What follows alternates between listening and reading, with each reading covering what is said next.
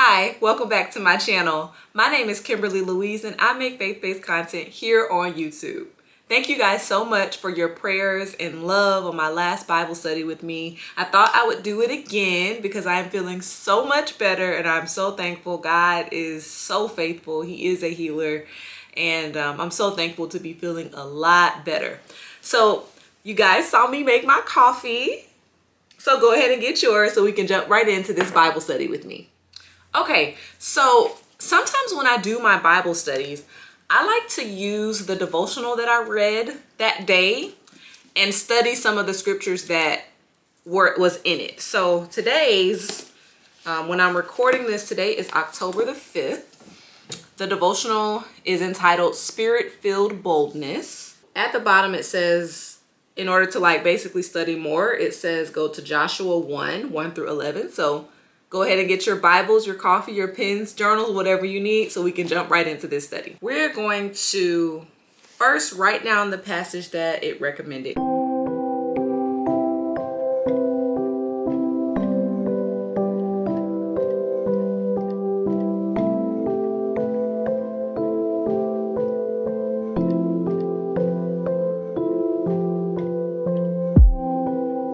Okay.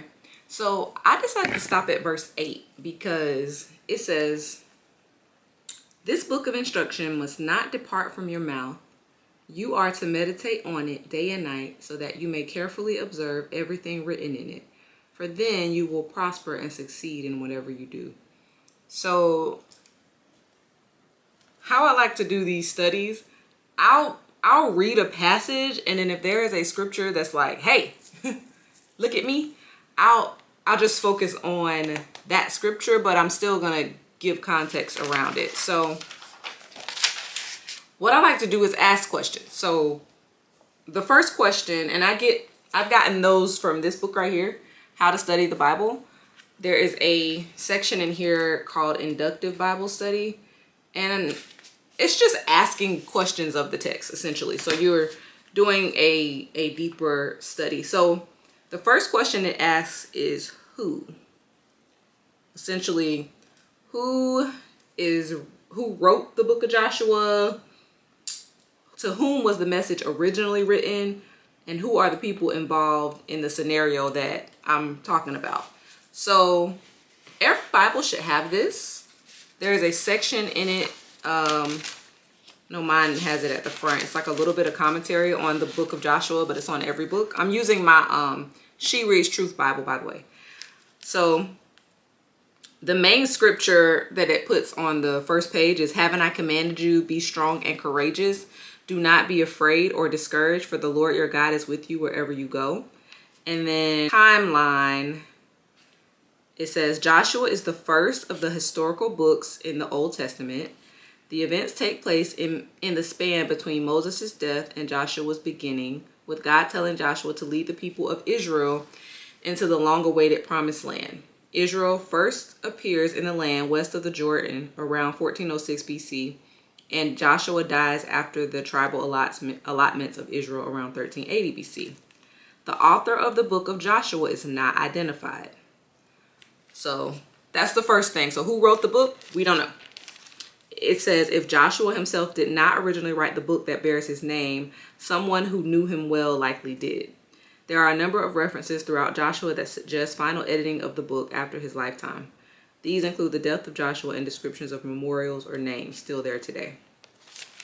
So we don't know, so we're going to write down. We don't know who wrote the book of Joshua. Okay. And then it says, to whom was the message written? This was written to Joshua. The Lord was encouraging Joshua on his next journey, so it was written to Joshua.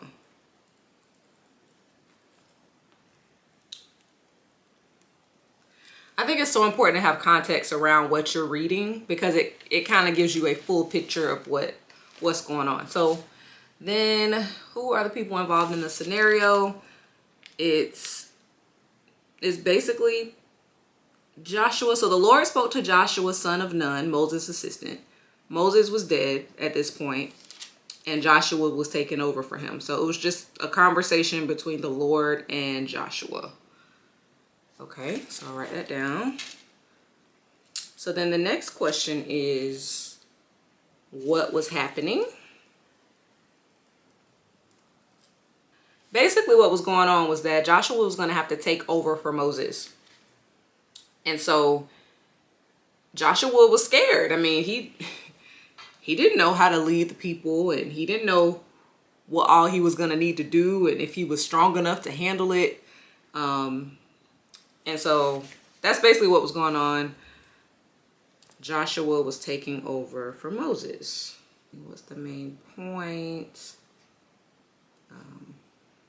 I gather from this that the main point is for Joshua to be strong and courageous in whatever he was about to face. And then it says when. So we'll go back to the first few pages of the book. It says, I read it already. It says this was around 1406 BC. I'll just say 1406 BC because this was the beginning. So we'll say 1406 BC.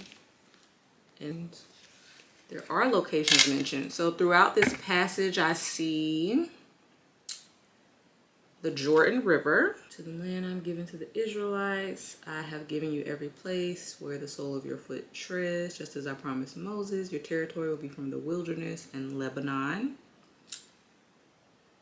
The wilderness is one, Lebanon, and the Euphrates River, and all the land of the Hittites, so the Hittite land, and west to the Mediterranean Sea, so the Mediterranean Sea. No one will be able to stand against you as long as you live. I will be with you just as I was with Moses. I will not leave you or abandon you. Wow. The Lord promised this. He said, basically all these places, everywhere his foot treaded, that was the land that the Lord had promised Moses. So that's what he was going to also give Joshua. Why? Are there any clues about why things are being said and done?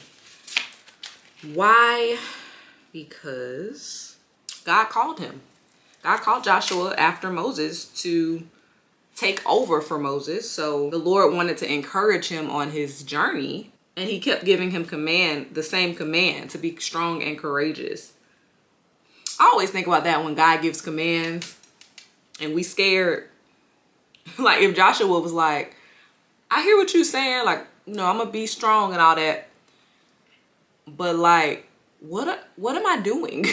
Like, can we get a little bit more color around what's going on? And it's like, God is like, hey, be strong and courageous. I got you. Everything that you touch is going to prosper. Everything that you do is going to be well. Just do it. Wow, very cool.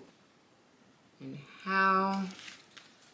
He's going to be strong and courageous. That's number one. Be strong and courageous.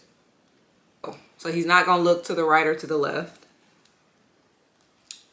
And then he's going to meditate on the words that the Lord had given him day and night. He's going to meditate on the book of instruction that the Lord had given him. Okay. So we answered who, what, when, where, why, and how. I think I want to focus on verse 8, like I mentioned earlier. This book of instruction must not depart from your mouth. You are to meditate on it day and night so that you may carefully observe everything written in it. For then you will prosper and succeed in whatever you do. So let's go back. I'm going to highlight.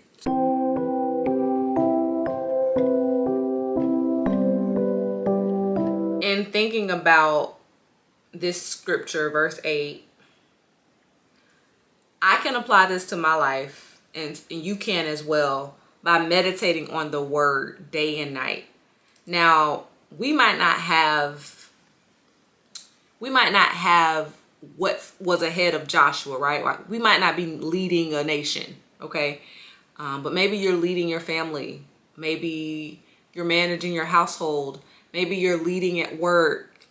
How we lead others in the things that we are facing, we have to be in our word And I know a lot of people, whenever you read your Bible, it's perfectly fine.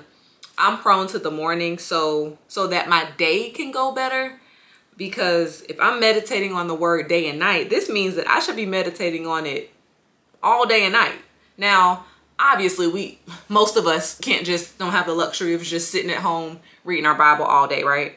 But what I think it means is maybe you're praying throughout the day and you're praying those scriptures that you thought about in the morning. Or maybe like you decide, okay, I'm going to memorize scripture. I'm going to take the scripture that I read this morning and I'm just going to try to commit it to memory. Like, meditating on the word could be listening to worship music that's like gospel centered, that like the words are actually from the Bible and the Psalms and all of that. Like, that is meditating on the word as well. You can even listen to the word.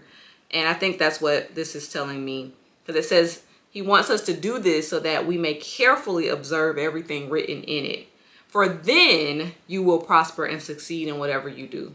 So after you meditate on the word, you hide the word in your heart, you're focused on that word, then the things that you do after that will prosper and succeed. There's a scripture, Matthew 6:33. It says, but seek first the kingdom of God and his righteousness, and all these things will be added to you. All these things will be provided for you. Seek first the kingdom of God and his righteousness. Essentially, this is saying the same thing. It says, if you are meditating on the word, that means you're seeking out the word. And then it says, then you will prosper and succeed. And Matthew 6:33 says, but seek first the kingdom of God and his righteousness, and all these things will be provided for you. Whatever it is you're believing God for, whatever it is you're trusting him with, whatever it is you're waiting on, he says, do his business. He'll take care of yours. Okay? So that is really our Bible study for today. Let me pray. Lord God, I just thank you so much. I thank you so much for this time. I thank you that your word is true. I thank you that you have called us to be strong and courageous, to do what it is that you have called us to do. Bless us as we go forth throughout our days. It's in Jesus' name I pray. Amen. Thank you so much for joining me again today for my Bible study with me. I hope that it blessed you and it encouraged you and it helped you dig a little bit deeper into Joshua. Join me next week. I'll be doing another one. I really like these. Remember to like, comment, subscribe, and share. And don't forget that God is God and we are not. So we trust him and we let him do his thing. See you guys next time. Bye.